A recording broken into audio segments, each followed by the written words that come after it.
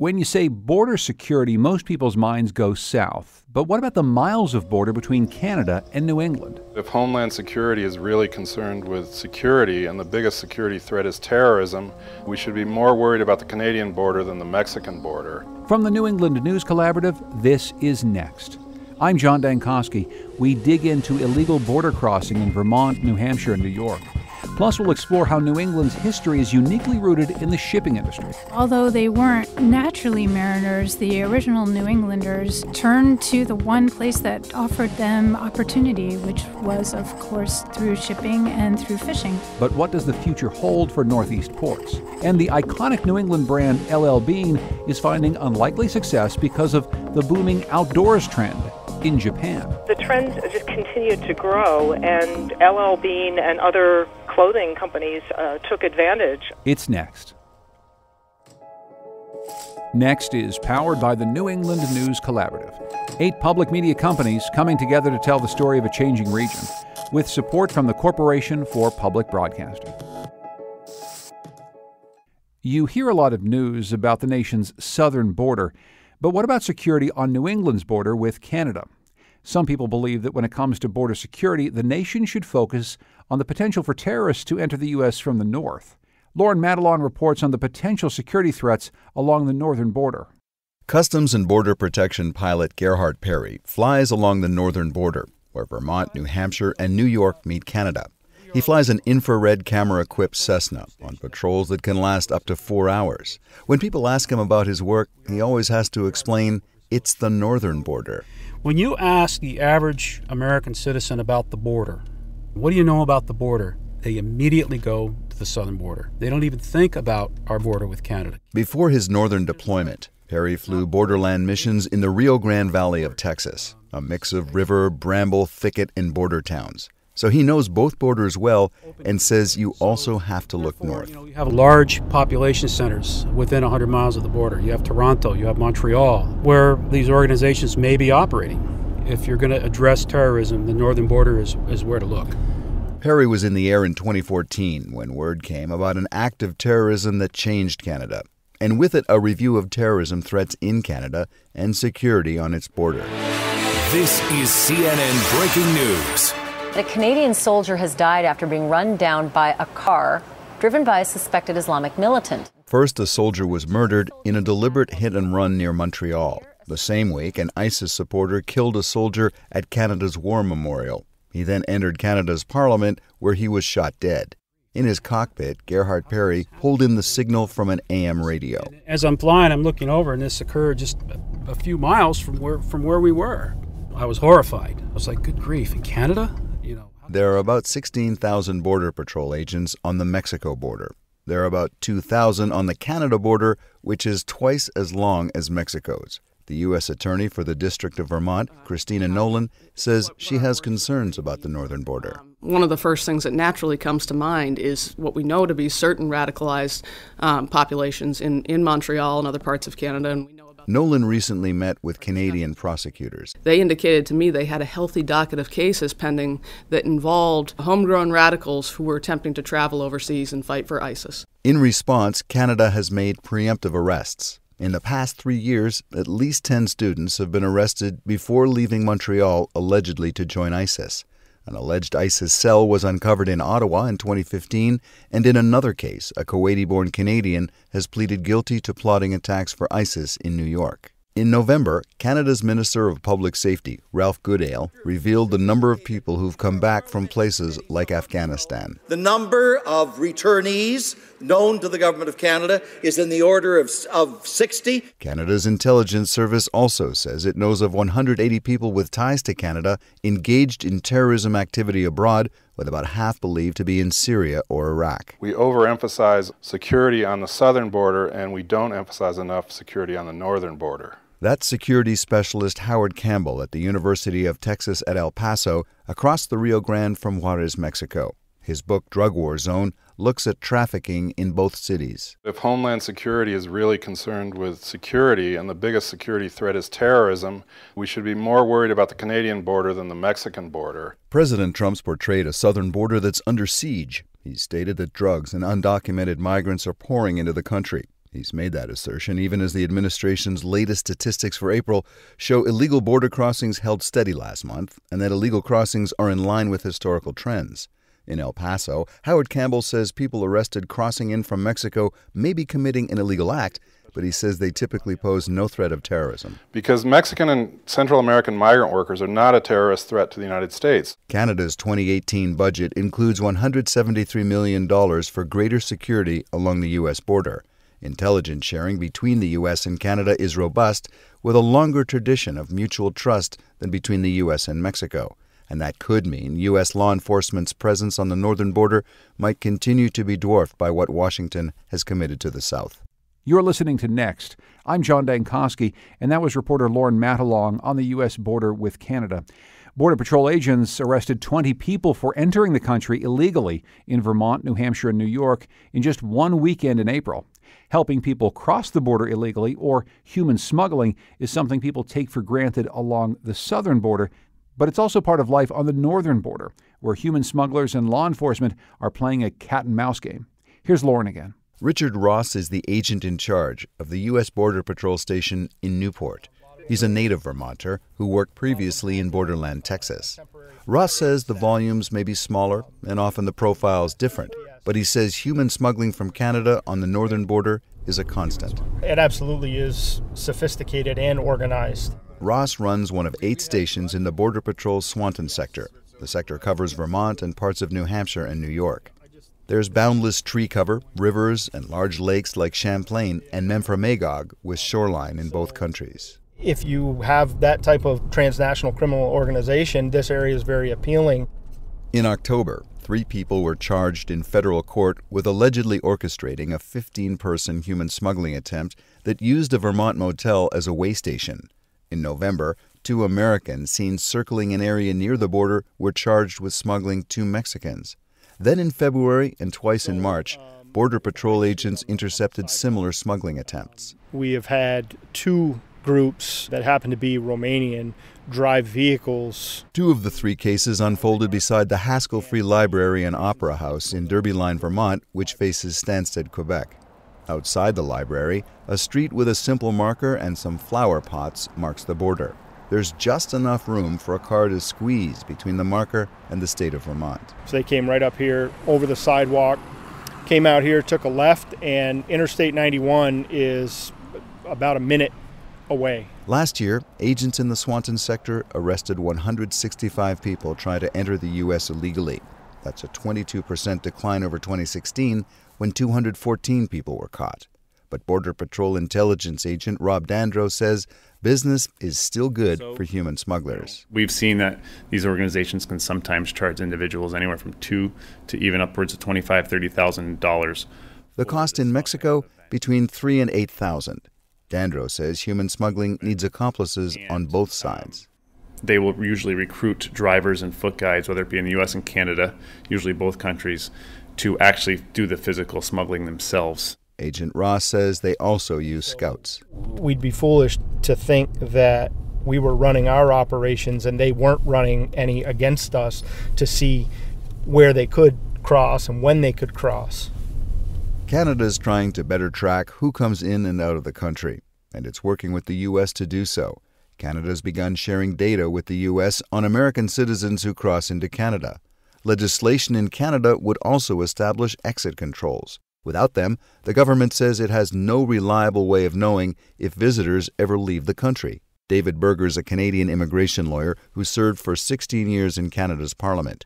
He says people will swipe their passport as they exit Canada. And we will have a record of when they leave the country. We've never had that before. And we will share that information with, presumably, the United States. After the presidential election of November 2016, a number of people began entering Canada illegally from the U.S. Back in Vermont, Border Patrol agent in charge Richard Ross says agents are expecting a boomerang.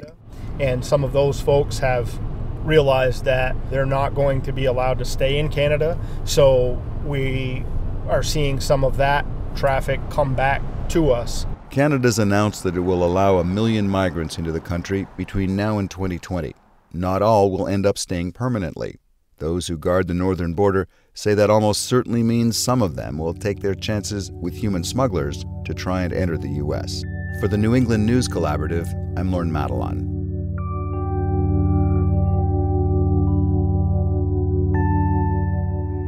Earlier this month, the Vermont Supreme Court overturned the conviction of a man who pleaded guilty to leaving Ku Klux Klan flyers at the homes of 2 women of color. The court said the state didn't prove that the action met the threshold of, quote, threatening behavior. As Liam Elder Connors of Vermont Public Radio reports, this decision highlights the tension around protecting speech, even when it's potentially threatening or harmful. In 2015, 2 women, one African American and one who identifies herself as Mexican, found the flyers at their homes. None of their white neighbors had gotten them. The flyers showed a robed Klansman holding a burning cross and the phrase, "Join the Klan and save our land." Police arrested and charged William Shank with 2 counts of disorderly conduct. He pleaded guilty, but the Supreme Court overturned his conviction. That doesn't sit right with Jabari Jones, a spokesperson for Black Lives Matter of Greater Burlington. Do they have to tie the note to a rock and throw it through their window and then throw a Molotov cocktail after it? Like, how obvious does the threat have to be taken seriously, particularly, it seems, if it's threats against people of color? In its decision, the court said prosecutors didn't prove that Shank's actions went far enough under Vermont's disorderly conduct statute to be a threat. Jared Carter is an assistant professor at Vermont Law School. Carter said the state had to prove that Shank's actions, leaving the flyers, constituted an immediate threat to the 2 women. And that since the activities here were primarily speech, the delivery of some flyers, heinous flyers, but speech nonetheless, the state, as a matter of fact and a matter of law, could not meet its burden of proof. The state argued that given the KKK's history of violence, and because the individuals who got the flyers were people of color, Shank's conviction should stand. VPR couldn't reach the 2 women who received the flyers, but according to court records, both said the incident scared them. One said, based on the history of the KKK, she feared for her safety. Jones, with Black Lives Matter of Greater Burlington, says the court's decision ignores the KKK's extensive history of violence and intimidation. And so if we can't look at white supremacist terrorist speech in that context, then what we're doing is actually reinforcing and upholding white supremacist violence. But the American Civil Liberties Union of Vermont says it's a matter of protecting all free speech. Staff attorney Jay Diaz says in this case, the speech isn't a threat. You know, when you have a hate group doing things like this and people are afraid, how do we reconcile that with our longstanding traditions of free political speech? The group filed a brief supporting the dismissal of Shank's charges, and Diaz says the KKK is a hate organization, and the ACLU condemns its actions.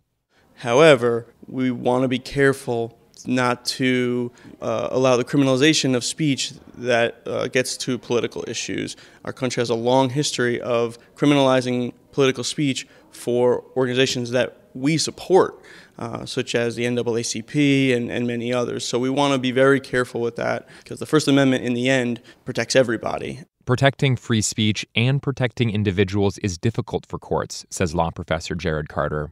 The Vermont Supreme Court has decided to deal with this case on simply interpreting the statute rather than reaching these bigger questions of how far can we limit speech? Is this particular activity by Mr. Shank constitutionally protected or not? Carter says those questions are left for another day.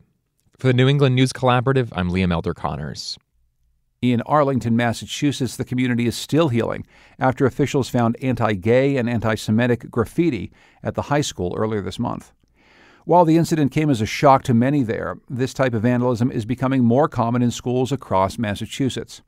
Carrie Young from WBUR's Edify desk reports that this trend has prompted administrators from Arlington High School to explore new ways to handle and prevent these crimes. When graffiti and other vandalism was first discovered at Arlington High School, it didn't take long for news to spread. My friend told me about it. This is Olivia Weiss, a senior at Arlington High. It was scary as a young member of the Jewish community to hear that there had been a swastika painted on my school. Weiss didn't see the images firsthand, but she says she didn't have to rely on the rumor mill at school for long. Our principal sent out a pretty long email to all of the students about what had happened.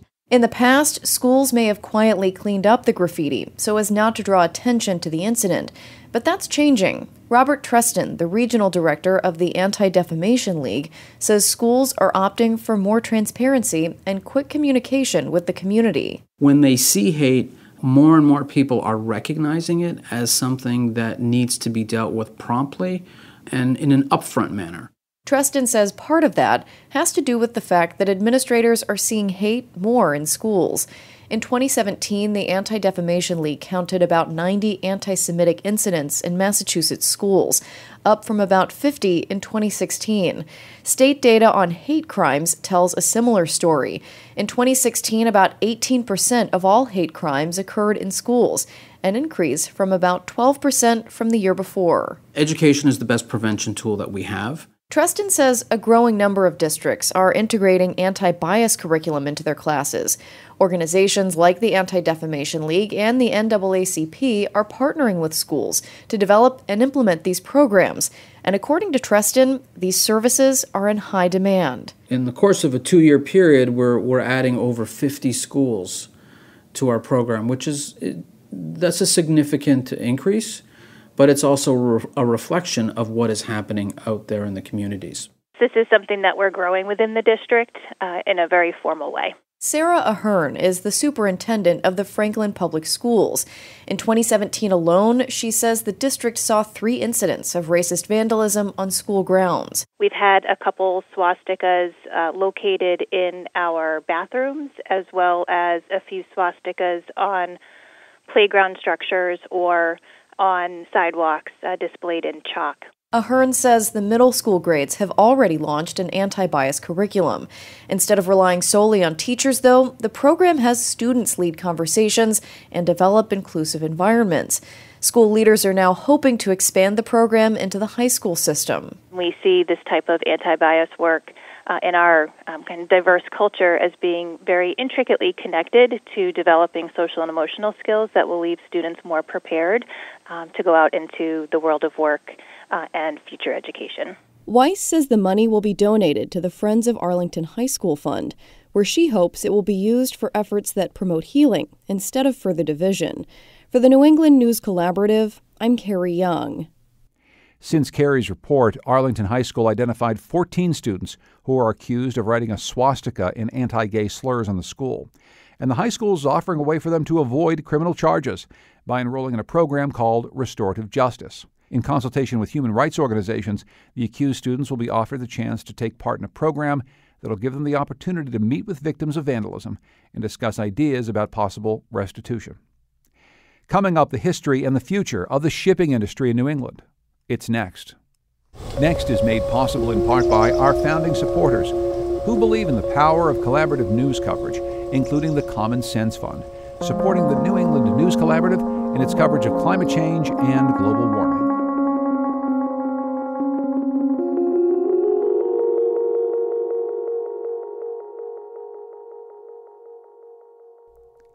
There's only one ferry operator that transports vehicles between mainland Massachusetts and Martha's Vineyard, the Steamship Authority.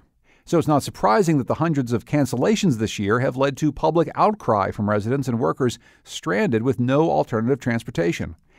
The dispute between frustrated riders and Steamship Authority management came to a head at a public meeting in Martha's Vineyard earlier this month, with the authority's board moving to hire an outside firm to audit its entire operation. WBUR's Simone Rios sent us this report from the island shortly after that meeting. Walter Gillette runs an insulation company based in Bourne. He travels from the mainland to Martha's Vineyard twice a week to deliver supplies and oversee his workers. In all the 30 years he's been making the trip, Gillette says he's never seen this kind of scheduling mess. We were doing a job last month, and we couldn't get guys over here, and then we couldn't get guys off the island at the end of the day. So it was a nightmare. Mechanical problems have caused 549 cancellations this year alone on the line between Woods Hole and Martha's Vineyard. That compares to just 26 cancellations all of last year. For people who depend on the ferry for work, that can translate into losses. Gillette says his workers punch in on the mainland and only punch out when they return, so every hour of delay is another hour of pay. He says that's cost his company about $1,000. But unlike a lot of people on the Vineyard, Drillette says he still has faith in the Steamship Authority, which operates the ferry. I think it's a fluke. I think that they probably are very concerned about how things have gone. Because generally they do a great job. People here are good people, and they try to get you on a boat. That sentiment is far from universal these days. As Drillette and a colleague were waiting in their work van for the ferry back to the mainland, roughly 200 Vineyard residents were making their way to the monthly board meeting of the Steamship Authority. The meeting was originally scheduled to be held in Nantucket, but public pressure on the Vineyard drove the board to meet here instead and face an angry public demanding a top-to-bottom audit of the agency. Steamship Authority General Manager Robert Davis opened the meeting with an apology. I'm the general manager. I'm responsible for making sure that the services that you depend upon, that the island residents, the local merchants, the commuters, the shippers and island visitors come to rely on every day. And it's embarrassing that we were in this position where we weren't able to do that. The notion of the ferry as a lifeline came up countless times during last night's meeting. We need our lifeline. Here's Jean Rogers of Vineyard Haven. 3 times forced to pay for hotel rooms. Been forced to leave my car 3 separate times in Palmer because I couldn't get my car back on the boat and get the kids back to school and me back to work that next day. This is our lifeline. We need this fixed. So whatever you people have to do, you need to do it. While some islanders seized the opportunity to vent about the inconveniences brought to their lives, others talked about the deeper significance of ferry service to the island economy. Peter Wharton of Oak Bluffs is a commissioner at the airport. We have 700,000 gallons of fuel that we get every single year. The majority of that's during season, and that comes over in 88 trucks. And if those trucks aren't delivered, then we can't fly. If we can't fly, your impact becomes our impact. A recent poll by the Martha's Vineyard Gazette found that 65% of year-round Vineyard residents think ferry service is worse now than it was a year ago, and 77% believe the Steamship Authority should be subjected to an independent audit. Many at the meeting were upset that the board had rejected an earlier proposal to do so. But board members say they had to reject it because it named one company to do the audit instead of putting it out to bid. Last night, the proposal was revamped and brought again by Mark Hanover, the Martha's Vineyard representative on the board. I know what we need, and I know what I want. And that is a complete review of the entire Steamship Authority, the operational discipline, the IT, the public communications, management structure, and fleet maintenance. And that's my motion. This time, Hanover's plan was to solicit proposals in an open process. Now, the board was united. We'll take a roll call vote. Jones, aye. Gladfelter, aye. Randy, aye. Tierney, aye. Hanover, aye. Okay. Thank you. Thank you, everybody. Next, it'll be up to the Steamship Authority to request proposals for an audit. That could be approved at its next monthly meeting. For the New England News Collaborative, I'm Simon Rios on Martha's Vineyard. Every beach community has a story about a shipwreck, a boat that didn't make it to port. These stories mostly exist as folklore, not as current events. But in 2015, a giant container ship sank on a routine route between Florida and Puerto Rico during Hurricane Joaquin. 33 mariners died in that wreck, 8 of whom were from New England. Boston-based journalist Rachel Slade digs into the causes of this wreck, as well as the history and future of the global shipping industry, in her new book, Into the Raging Sea, 33 Mariners, 1 Megastorm, and the Sinking of El Faro. Rachel Slade, welcome to Next. Thanks for joining us. Thank you so much. So what's at the root of this? Whenever a ship goes straight into a hurricane, you can imagine a lot of reasons why, maybe some sort of failure of communication, some sort of breakdown, or as you chronicle, a lot of pressures to get this cargo from one place to the other. What are the main causes of why this happened? When I started writing this book, I thought of the working title as How Many Mistakes Does It Take to Sink a Ship? And the answer is almost countless. But there are a few major factors here. One of them, yes, absolutely, there was pressure on this captain. He had recently been passed over for a promotion. He felt his job slipping away from him. That was one thing that was on him. The other problem was the forecasting of this hurricane. This particular hurricane ended up being one of the anomalies for the National Hurricane Center. And in fact, their forecasts were historically off for this particular storm. They thought that it would cut north, as most of our storms do in the Atlantic, and this one didn't. It defied their predictions. It went southwest. It continued going southwest. It moved very slowly. In fact, it really lumbered. It was moving at about 4 knots for days, and it just sat there feasting off of the very warm waters of the Atlantic, unusually hot waters of the Atlantic that time of year. Maybe you can give us an overview, just how big and how important the shipping industry is to the United States right now. So we think of the internet as connecting us all.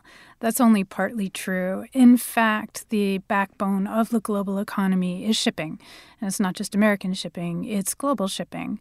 90%, it's estimated, of everything that we touch, from the clothes on our backs to the parts in our car to the phone in your pocket, 90% of everything that we own spent some time on a container ship. So you can just imagine how important shipping is. And when you think about what happened to Puerto Rico after Hurricane Maria, when the ships were having trouble getting through and they were having trouble then on the island distributing goods once they landed in port, even now you can see when logistics are down, chaos can ensue. I want to go back to the early days of New England and its role in the shipping industry. You write that New Englanders were global citizens. Southern planters waited for the world to come to them. We think about the early American colonies being split between the North and the South, and all of the stuff that the South had to offer the world, cotton and tobacco. But you write that New Englanders had little to sell but an intrepid spirit. I love that idea. To tell us more about that.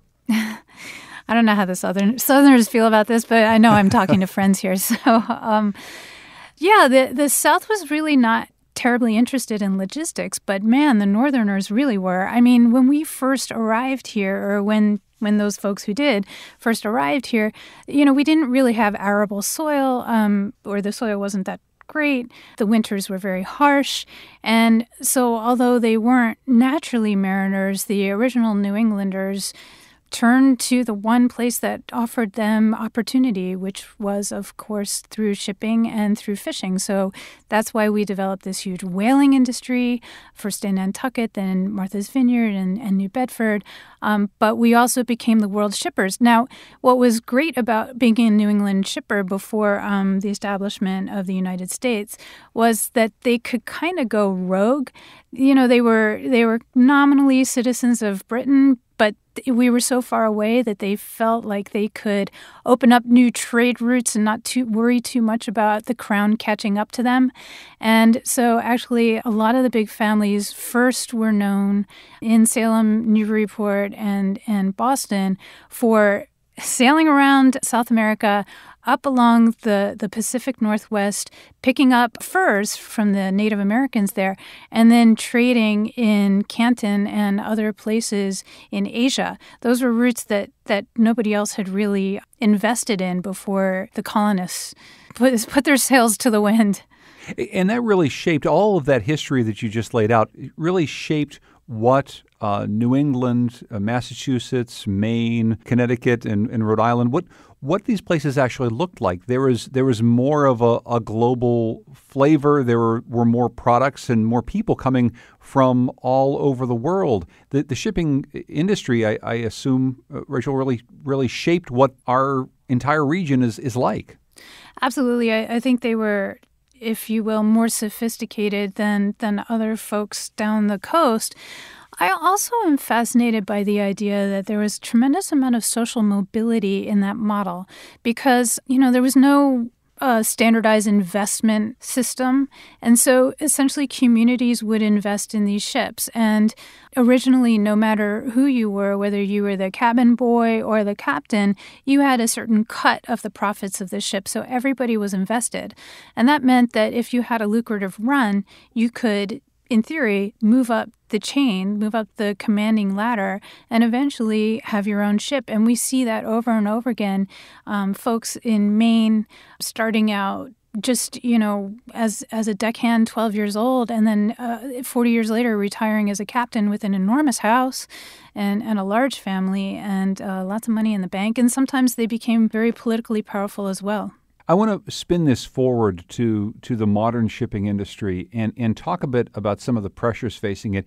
You already talked about one. The storm that took down the El Faro is one of a series of stronger than normal hurricanes that have hit the Atlantic Ocean over the course of the last several years. It's caused an enormous amount of damage on land, and as we've seen also at sea. Climate change is in part the cause of this. I'm wondering how the shipping industry is adapting to the problems of climate change right now.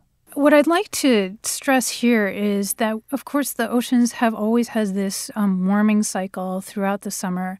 The ocean, the Atlantic, collects heat from the sun.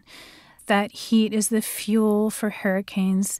A tropical low will come down over the warm waters and then, start sucking up the heat and becoming a cyclone and either dissipating or growing stronger into a stronger and stronger hurricane. What's important to understand here is that now we don't just have a warm layer of water in the Atlantic. We have a very deep, hot layer.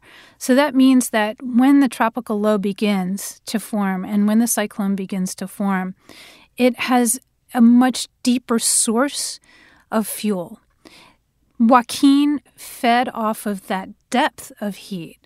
And that's why it moved so slowly and did not pull north as expected. It just sat there and sat there and sat there because there was so much depth that even as it churned up the oceans, it wasn't getting cooler. It wasn't getting cooler. It was continuing to feed off of the depth of the heat. As much as climate change introduces uncertainty and problems for the shipping industry, there's potentially an opportunity opening up because of the melting of Arctic ice. Is there a chance that we've created more shipping lanes that might advantage New England ports in the near future? So this is an absolutely huge story. The ice is melting, and, you can look at it any number of ways. I mean, it's certainly a sign of climate change. But in the next 10 years, it's predicted that we will actually have regular container ship routes from Asia to Europe, cutting across the Arctic, and that is absolutely huge. It would take only about 22 days to get a cargo ship from Japan to Europe. That's at least a week less than what it takes right now. I predict that this is going to have an enormous impact on New England because if this becomes a truly viable route, which I assume eventually it will if the ice continues to melt as it is, then Portland is going to start to look a lot like L.A. does now. So right now, of course, ships come to L.A. L.A. is an enormous port. I mean, it's the largest port in America. But they're coming to L.A. and then they're redistributing cargo, putting them on smaller ships or now sometimes even bigger ships, coming through Panama Canal, coming up to New York and Savannah and Houston and all those places. So LA is just a major feeder port for all of America or all of distribution from Asia. Imagine now that the ships are no longer taking that route and are instead taking the northern route. Will Portland, Maine or Portsmouth, New Hampshire become the next LA port? And what would it take for those cities to actually become that? Los Angeles, aside from the fact that it's located in such a place that it could be that feeder port, it's also a gigantic American city. These little New England towns are, well, they're mid-sized cities, but they're not L.A. How do you get a Portsmouth or a Portland to become that? Obviously, it would take an enormous investment on obviously shippers' sides, but also the cities, of federal government. I mean, around the world, especially in Asia, countries subsidize their shipping industry. They understand the importance of shipping for their own economies. We do much less of that. We have the Jones Act, which is more protectionist legislation, but we don't actually subsidize financially shipping in the same way. If the United States decided that this was an opportunity, or even if the region decided that this was an opportunity, you could certainly turn one of these areas into a major port city in very little time. It doesn't take a lot. You just need a lot of asphalt and you need to get your cranes in place. You need these huge cranes, you need to dredge, but it really doesn't take a lot. People are doing this around the world constantly now. And then the next part, of course, is logistics on land. And I would assume that we would have to beef up our highway system, but also our rail system. Right now, of course, most of our stuff, almost everything in New England comes from New York, and that gets mostly trucked up. Now imagine everything's going the other way. Fixing up these cities to become gigantic ports may be one thing, but actually getting our roads and bridges fixed sounds like something that might be entirely different. And don't forget, I'm not saying that this is a good idea. I'm saying it might be inevitable at some point. With all the research that you've done into this world of shipping and of course, the story of these people who died tragically on the ship, do you think differently about the stuff that you use and where it comes from?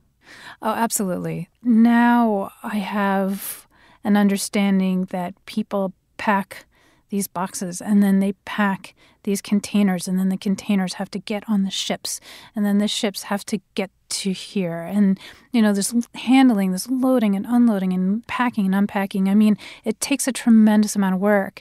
And in fact, when we look at the prices of things, for example, a bottle of Evian water or, a T-shirt made in, Vietnam, what we might not be comprehending is that the real cost oftentimes is in the transportation, is in getting that thing there.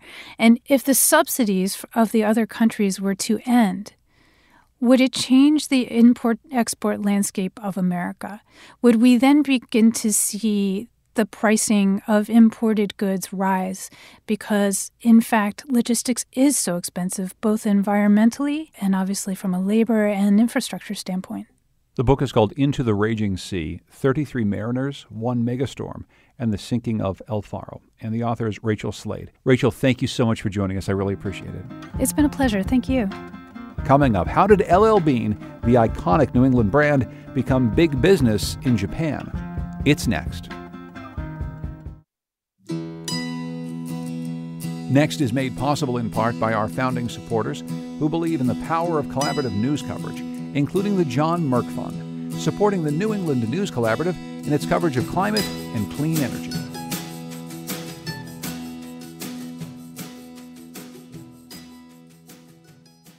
For years, hours of videotaped interviews with survivors of the Holocaust sat packed away in a closet in Brookline, Massachusetts. Now, as Connecticut Public Radio's Patrick Scahill tells us, a filmmaker recently rescued those old tapes, weaving the dozens of interviews together into a living memorial for survivors. Harvey Brovman says he knew the Holocaust tapes would change his life, and that scared him. I was afraid of what I might hear. I was afraid I couldn't do it. Brovman is the director and producer of the film Sole Witness, the Brookline Holocaust Witness Project. These people went through great pains to tell these stories, and most of them had never told these stories to even their own family members. Brovman is talking about dozens of hours of interviews, recorded in the 1990s with Holocaust survivors living in Brookline. The original idea was to edit the interviews down, but for the town it was a big and expensive task. Some of the raw recordings were sent to an archive at Yale University. Others went into storage, where they sat for over 20 years, until Lloyd Gelanu, the town's chief diversity officer, started going through the old stockpile. He soon learned the tapes were interviews with Holocaust survivors. And I'm like, oh my God. This has been sitting in my closet. Why haven't we done anything with it? So Gelanu got in touch with Brovman, who cleaned the tapes up, digitized them, and eventually spent hours watching and editing the interviews. The stories are gut-wrenching, like Rena Chernoff's, a survivor of Auschwitz who recalls the last time her mother and brother spoke. She says the Nazis were choosing numbers for people who they would kill.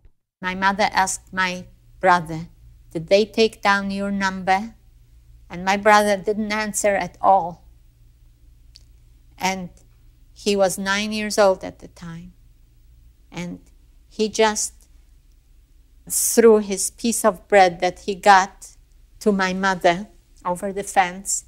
And he said, "You take it. I won't need it anymore." Cheryl Lefman's father, Henry, is also in the film. Lefman says she watched some of his Holocaust testimony years ago when Henry taped his interview, but she couldn't get through it. It tore my heart apart. In this interview, Henry Lefman recalls a final conversation with his father shortly before he was murdered. Remember, my son, you must live. You must survive.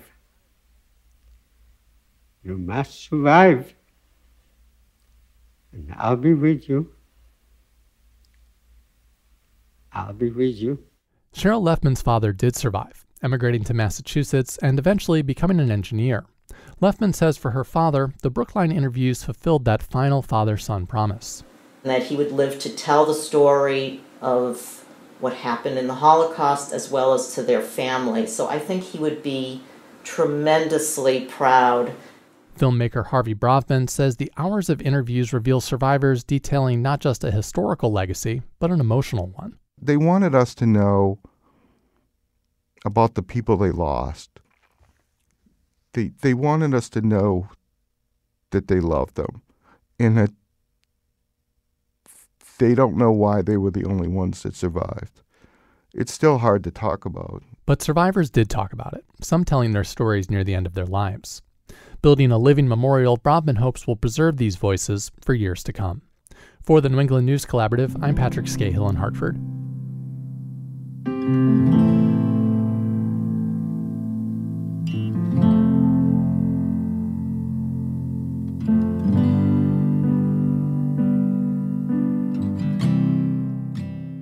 In Hartford, Puerto Rican families displaced by Hurricane Maria are adjusting to their new city. Some haven't had a chance to visit the local landmarks, so recently a group of evacuees was invited on a private tour of the home of one of Hartford's most famous residents. Connecticut Public Radio's Vanessa De La Torre takes us to the Mark Twain House and Museum. Under the pen name Mark Twain, which he learned while he was on the riverboats. So we're in the Mark Twain house, and the tour guide shows a black and white photo of one of Mark Twain's young daughters. Soon, everyone notices that Clara Clemens looks a lot like a 5-year-old on the tour, Miliani Rivera. She's a Puerto Rican evacuee. And then there's Clara. Ahí está Clara. Do any of you Miliani? Miliani, mira, ¿te parece parece a ti? Yes. Miliani, mira. I saw it right away, too, by the way. Looks like you. Mira. The 5-year-old is a student at Sanchez Elementary School in Hartford. She came to this national landmark on a Saturday morning with her mom and other families from Puerto Rico, plus some translators from the Hartford schools. They climbed the stairs of this old house built in 1874 and learned that the famous man who used to live here had affection for their island. He did love to go down to the Caribbean. Él le gustaba ir al área del Caribe. And he did visit Puerto Rico. Oh, y él también visitó Puerto Rico. This field trip was months in the making. Hartford Superintendent Leslie Torres Rodriguez remembers talking to some of the evacuees in December. It was just a few months after Hurricane Maria ripped through Puerto Rico, the damage forcing out thousands of U.S. citizens who ended up in places like Hartford. They were wondering, how am I going to get to know the community? I don't feel like I belong. I don't feel like I will ever belong. The superintendent asked if they'd gone to any of the museums in Hartford, and they said no. So this topic brings up some memories for Torres Rodriguez because she visited the Mark Twain house as a kid, around 1985. She was 9 years old and new to Hartford, having just arrived from Puerto Rico. Fifth grade, Burns Elementary. First field trip ever. Burns Elementary and Sanchez School are just a mile or so away from the Mark Twain house. Both of these schools received a big influx of evacuees after the hurricane last fall.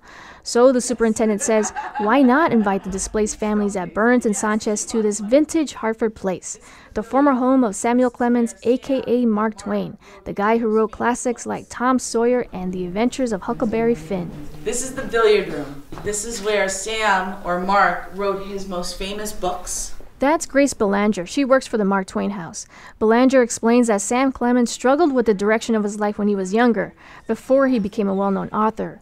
Sanchez School employee Sally Vasquez is translating for the group. And he hated that job. Él no le gustaba ese trabajo. He hated it. Bien malo, no le gustaba. Really, really hated it. Bien que le molestaba, no le gustaba. Vasquez is a translator, but it becomes clear that some of the children have learned enough English to translate too. So when he's older, he becomes a riverboat pilot. Cuando él creció, él era un piloto de... ¿De qué? Bote. De bote, de río. Mm-hmm. After checking out the kitchen, the family step outside. Maria del Mar Morales is one of the parents displaced from Puerto Rico. She says the 144-year-old house seems like a nice place to live. But the home is so big, she says, it'd be hard to clean. Miliani also offers her opinion. She's the little girl who bears a striking resemblance to Clara Clemens. Está bonita. She said it's beautiful. As it turns out, the field trip was also an opportunity to network. The museum says it's looking for bilingual tour guides. For the New England News Collaborative, I'm Vanessa De La Torre.